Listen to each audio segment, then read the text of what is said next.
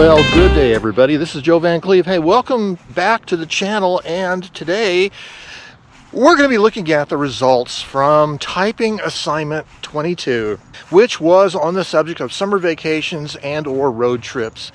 I think I gave this assignment back in early June, and then I made a follow-up video, kind of a reminder video a few weeks ago. Essentially, summer road trips and or summer vacations, which, you know, is a pretty timely subject, obviously, because here we are in early August of 2019. Did you guys get a chance to have a vacation this year?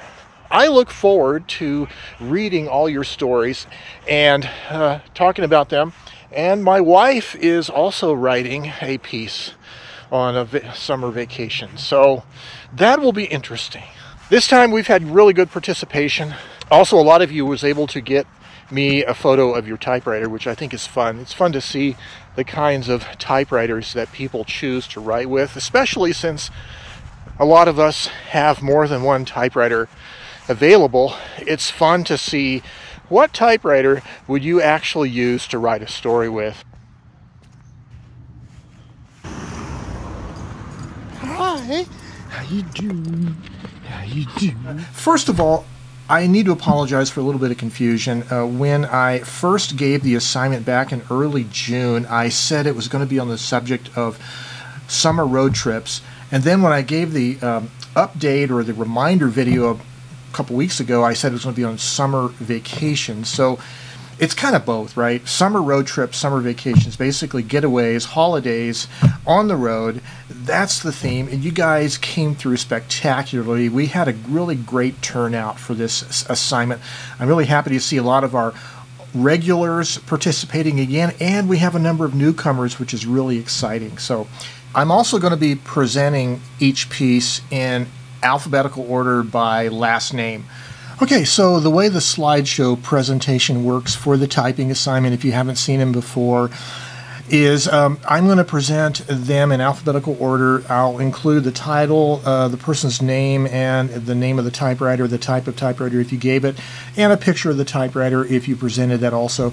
Then each piece will be presented for 30 seconds. It'll scan from the top down, and during that time you'll be able to pause the video and read it at your own speed. Okay, let's get into it.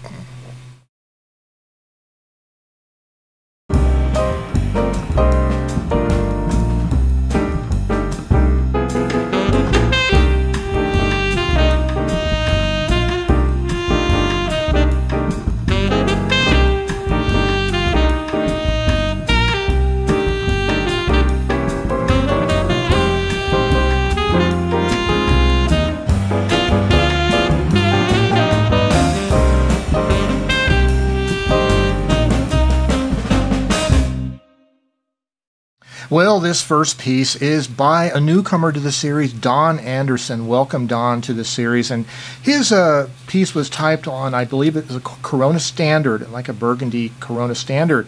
Anyway, his piece is titled Silent Super Typewriter Sex. Yes, that's right, typewriter sex. This is a very fun story. Winnebagos, summer campgrounds, teenagers, young girls, and a typewriter that's in the way of certain activities, and some toe typing happens because the young gal happens to be a dancer. That is actually very funny, and I like the little chain of letters that she typed at the end, and the last word was amazing. That was a really fun story, Don. Thank you very much. Welcome to the series.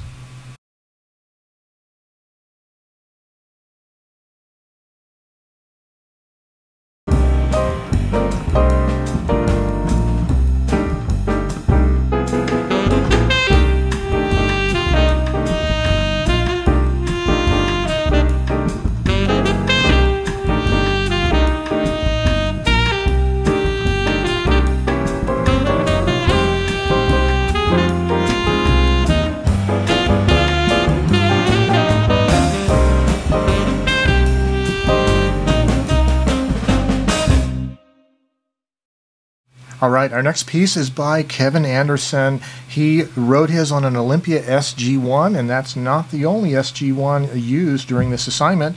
His piece is titled, How Did Dad Do It? Summer Vacations, 7 Kids. Wow, this is a literal trip down memory lane, Kevin. I didn't come from a family of 7 kids. I came from a family of 3 boys, but I can certainly relate. We didn't take as many trips as you did, apparently, but I can see every aspect of this is so classic. And you wonder, like you do wonder in this piece, how did your dad do it?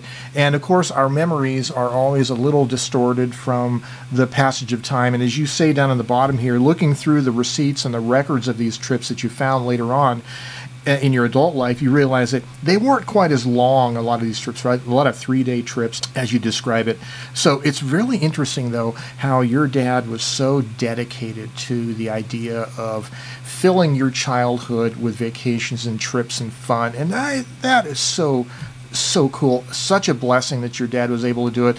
And as you say, perhaps it did have a lot to do with his experiences in the Great Depression and having served in the Navy in World War II. So very cool piece, Kevin. I really feel like I'm kind of living vicariously through your childhood, and that was a wonderful piece. Thanks.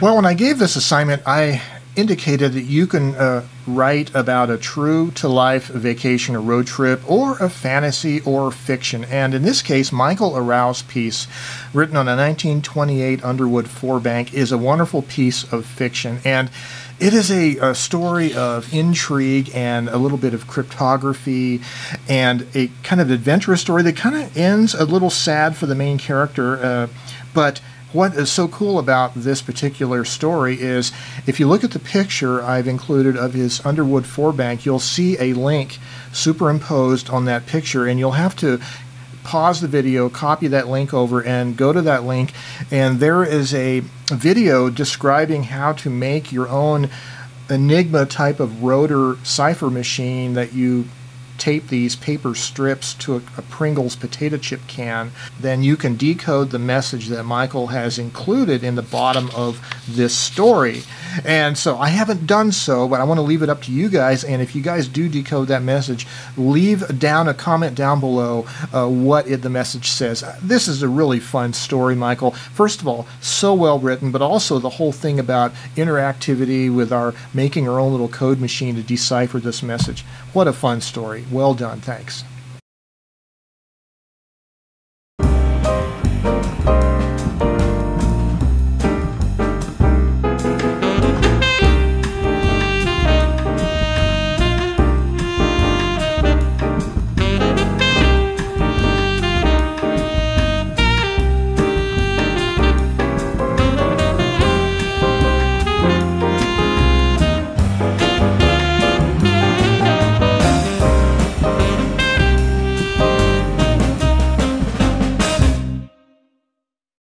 All right, this next piece, written by David Cornillie on a 1938 Royal Deluxe, is wonderful because not only is it a great brief story describing airship travel in the 1930s, but something I can personally relate to so well, because I don't know if you guys know this, you may or may not, but I've had a long time fascination with lighter-than-air flight, and in fact I have this particular piece of art hanging up in my office here that I bought from the Balloon Museum here in Albuquerque, their gift shop some years ago. Anyways, this is an old travel poster traveling on the Graf Zeppelin across the Atlantic from Germany to South America. And that's pretty much what your piece is talking about, is airship travel back in the days of those luxurious passenger Zeppelins. You know, I've had a conversation recently with somebody who is fairly familiar with the air traffic control system, and we were talking about, is it possible for passenger airships to actually fly again in this day and age when a lot of air routes are sort of have carefully defined corridors, right? And the way the airships traveled across the ocean is they took high and low pressure areas of weather into account, and they would follow whatever direction they had to do to take advantage of the tailwinds. So in the case of a low pressure area, which I believe travels counterclockwise in the northern hemisphere, you would take it like west to east, you would go the southern route, etc. So point being that an airship, you may not be able to stick to a certain corridor. You have to follow the winds. The person I talked to indicated, yeah, there's probably room for airships to do that still. So wouldn't it be wonderful if we had passenger airships flying across the ocean? Well, it's a fantasy, and David, you've done a great job describing it for us. Thank you very much.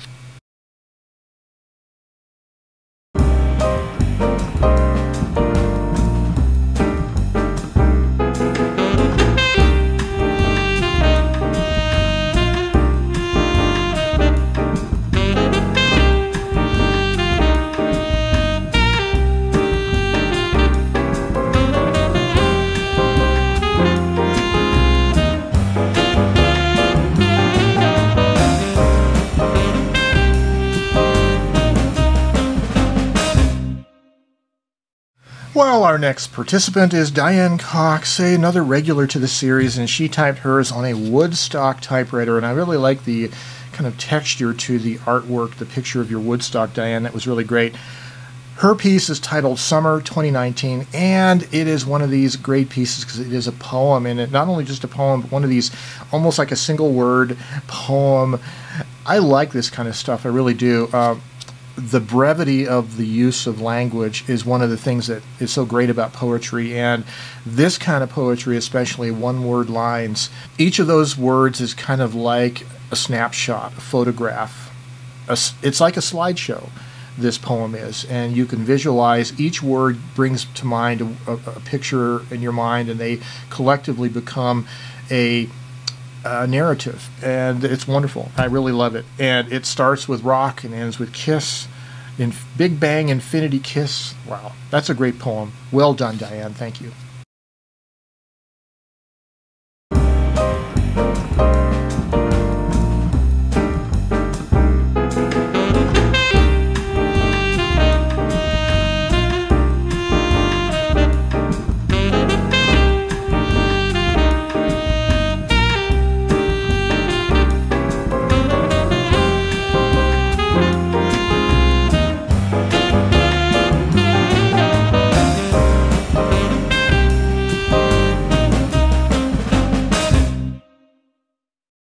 This next piece is written by newcomer Mary Cummings. Welcome to the series, Mary. And she wrote hers on a 1939 Burgundy Corona Sterling. What a great typewriter that is. And her piece is titled Summer Road Trip 2019. And the date 2019 is kind of important in this sense because the story really talks about a whole passage of time from back in the 1980s when she was a young parent with kids, and they had this tradition of going to the mountains of North Carolina on summer vacations, and now the passage of time, her kids are grown, and now she's still going to these places in North Carolina with her Subaru now, her dog, and I like these kind of pieces because of the continuity of the passage of time, this family tradition that has held true for decades. We personally go on a lot of road trips in usually the spring and fall, but we don't really go to the same places necessarily. But I love the continuity that this represents, this tradition of always going to these wonderful places that become part of your life. And well done, Mary, and welcome to the series.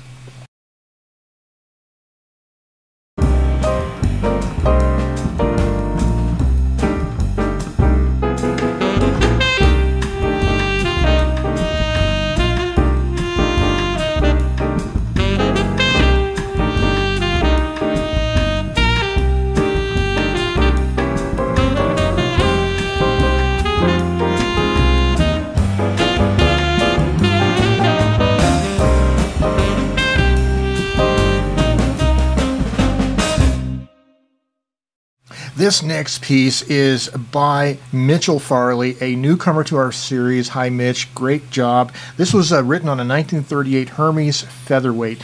Mitchell and I know each other through a cassette tape exchange, and this is his first opportunity to participate in the typing assignments, and I love this piece. This is less than one page, but even in the brief piece as it is, I feel like I've learned so much about the Upper Peninsula of Michigan, and you really have me intrigued, Mitch, that I'd like to visit this place. This might make a fun car trip maybe next year or even this fall if I have the time. But I really like the description you gave, how wonderful the areas, the people, the clean air, of course the Great Lakes, and the Native American history, culture around that part of the country. And so you have me intrigued, Mitchell, and I'd love to visit. Maybe I will. Great job on this piece. Thank you.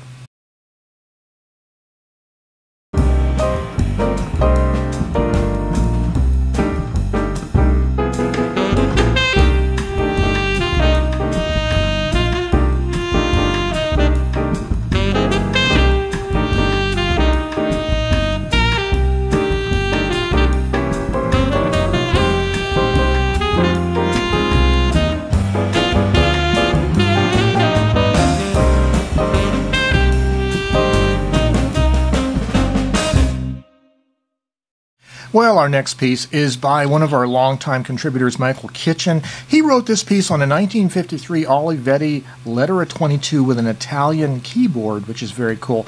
And Michael is very much involved in his local Detroit City FC soccer team, and he's been involved in that since 2012. Their first match was in May of 2012.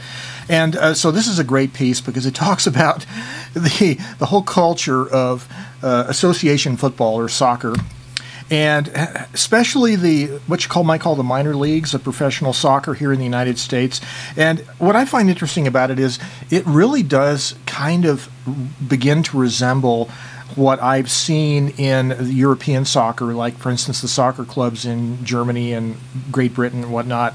That real strong esprit de corps and the strong spirit of each team. And I really love this story about playing out in a cornfield with very little sitting room, and how the rowdiness of the fans of the Detroit FC club sort of overwhelmed the local community.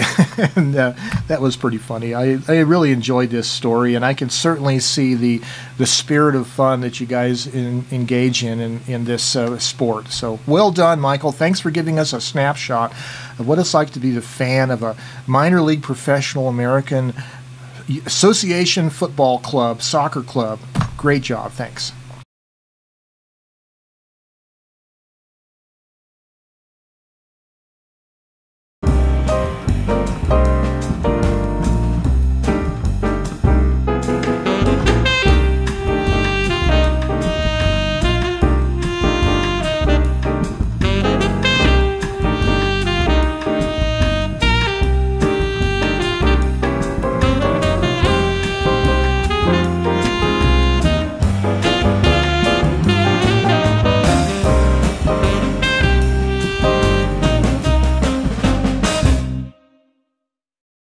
Well, this next piece is by a longtime contributor, Diane Maher, and this piece is a description of her trip this year when she made the spring type out here in Albuquerque, the road trip she took from her home in Illinois. And it was great to read the whole description of the preparation for it and the drive and being able to listen to hockey on the Sirius XM and just the whole experience. It was very cool.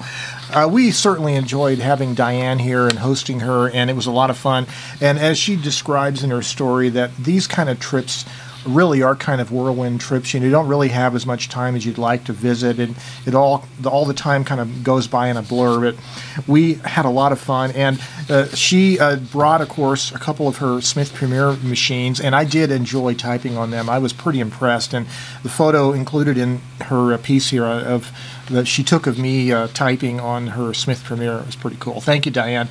Really great description of your trip, and it was great meeting you. Thank you.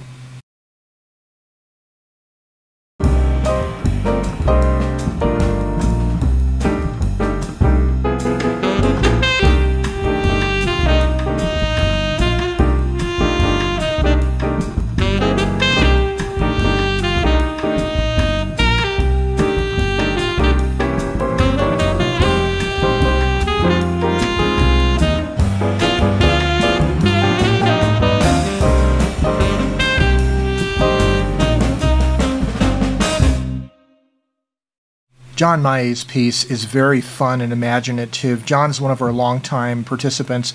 This is called Jolly Freeze.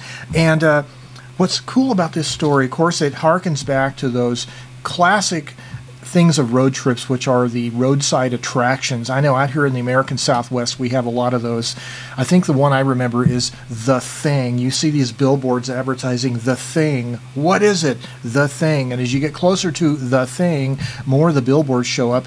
In John's story, it is the Jolly Freeze. And so what is the Jolly Freeze? Well, as it turns out, it gives you a super cold brain freeze. And I was actually thinking when I was first reading the story that maybe the people that was passing him in the opposite lane driving erratically, maybe there was some alcohol or something in the Jolly Freeze, but no, it turns out it's a brain freeze, very cold icy drink. But what's really fun about John's story is he's using typewriters as a venue for travel. In other words, the typewriters are the vehicles. He was steering in the leather seat of his 1975 Olympia Traveler Deluxe, right? And then later down here, of course, he talks again about driving with the Olympia Traveler Deluxe, and it's really fun, a fun story, imaginative story, John. You did a great job, and I love it. Thank you.